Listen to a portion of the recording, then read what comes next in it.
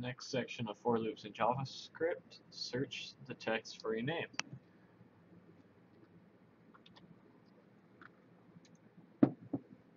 Alright, so this is showing us what we're going to make. It looks like we're going to have some text. We're going to look for a variable myName. It's going to go into a hits array, and it's going to run through the whole text.length, and if it equals E, in this case for Eric, we're going to add that to the text.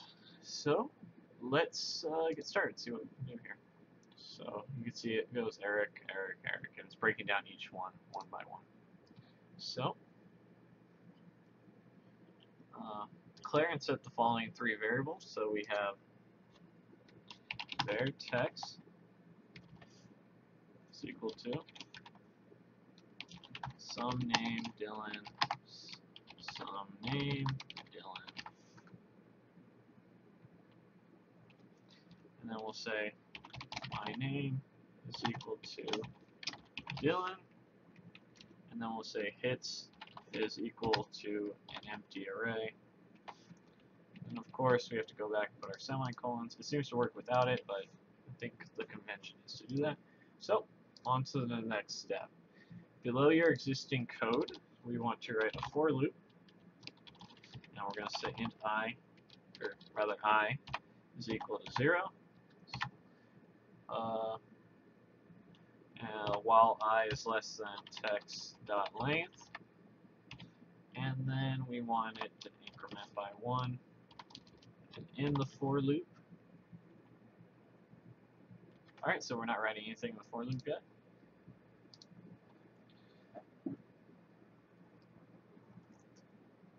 Alright, it wants us to write an if statement in the body of our for loop.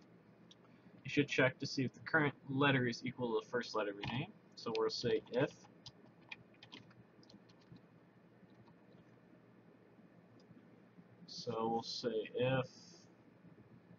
I is equal to,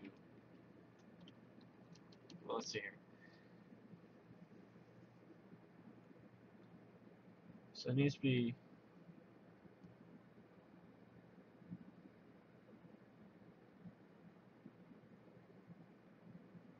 oh, okay.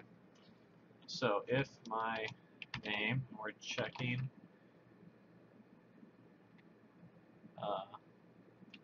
the first letter of my name. So if this was, just to kind of think of it as a string, there's 0, 1, 2, 3, and 4. So we're seeing if my name is equal to the first letter, in this case is capitalized, we want it to do some stuff.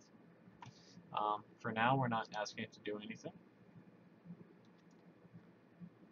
Oh, in this case, we need it to be I, because we're going to be eventually running through everything.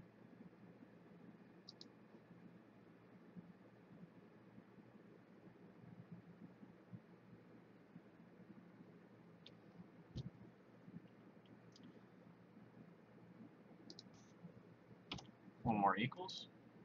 No? Let's see. Yes. Oh. If text. Whoops. So we're checking text, not my name. My mistake. Alright. So if text is equal to D, then it's asking us to write a for loop in our if statement here. And we're going to change the variable. So we're going to say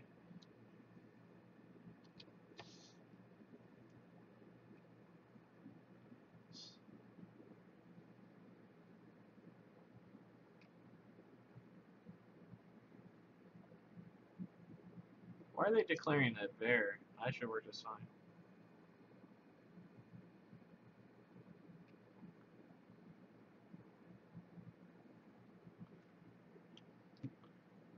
In this case, go ahead and add the second for loop inside your if statement. So for, say j is equal to 0, where j is less than I, j plus plus, and I believe that should work, but I'm not quite sure.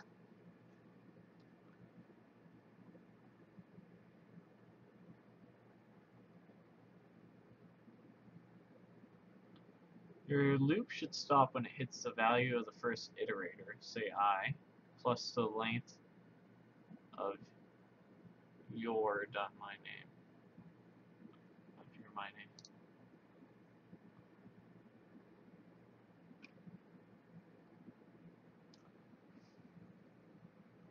Alright, so once it start off when it's equal to I, we're just less than text.length. That's what it's asking. I'm not quite sure what it's going on. Oh, the name.length. Alright? So it wants us to do it.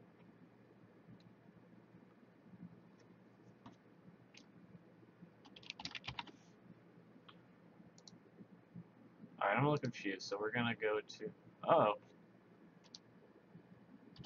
bad gateway.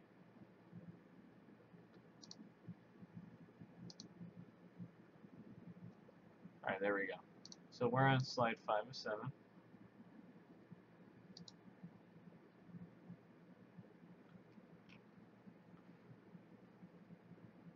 Why my name.length plus I instead of my name.length?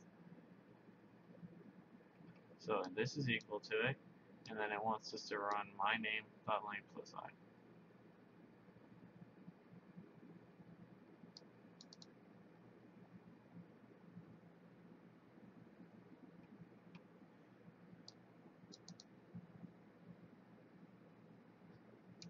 Alright, so in this case,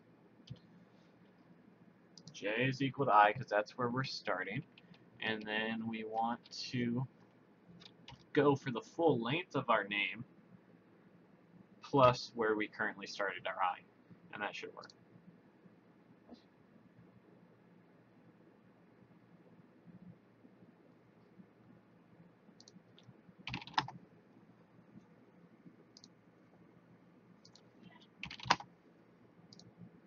Huh. It looks like your second for loop isn't pushing values to the hits array.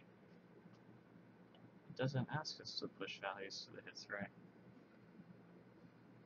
Make sure it's working properly and that my name's text appears somewhere in the text variable. So let's go back to our forum here.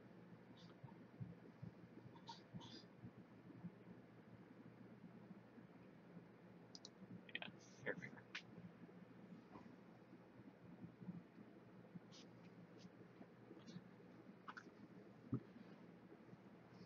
So,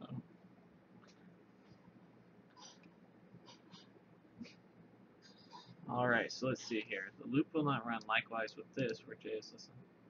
Should be j. Is that what we did? No, j is less than I plus my name.length.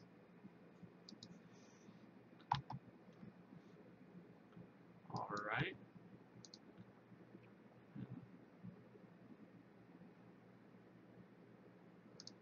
Alright, let's see if for some unknown reason this works.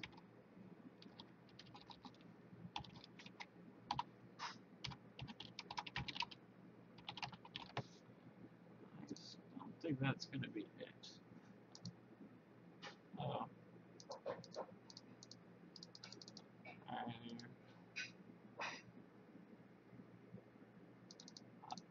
We just crashed the browser here, so we're going to have to refresh it. Guys, so my computer crashed because I ran an infinite for loop, so we're just going to start this section over. It's asking us to write a second for loop inside our if statement. So that hits the value of the first operator, so it's going to say j is equal to I, and it runs where j runs from I plus my name dot length, and then j plus plus, and in the for loop it wants us to add to our, so we're going to say hits dot push. Push will add it to the next available spot in the hits array, and we're going to do it for the text at the j position, and that should add it to it. Oh, close. close that. Careful, your second for loop should stop when it reaches its current point in the string plus myname.length.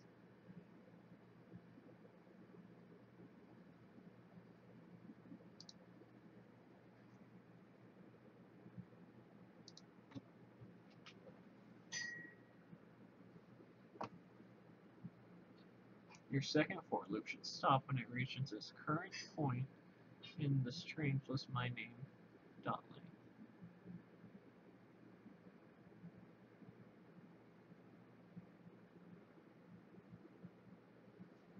Oh, I used a capital L there, and there we go.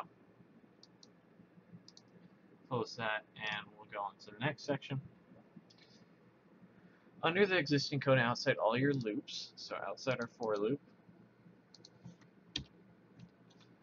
set up an if-else statement. So we'll just do the else law.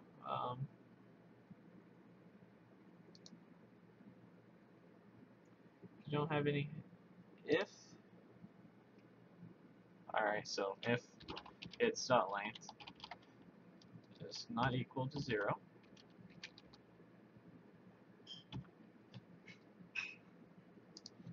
it wants us to print, so console.log wants us to print the, what's it say? Your name wasn't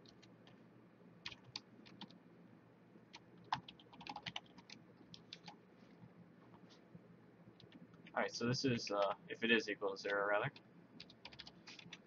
Else wants us to print hits. And here we go. So we got Dylan twice. So a little bit interesting of a for loop, but it all worked. And move on to our next step of Java goodness, as they say. So we're going to share it as always. It looks like next section we're going to be taking a look at while loops in JavaScript.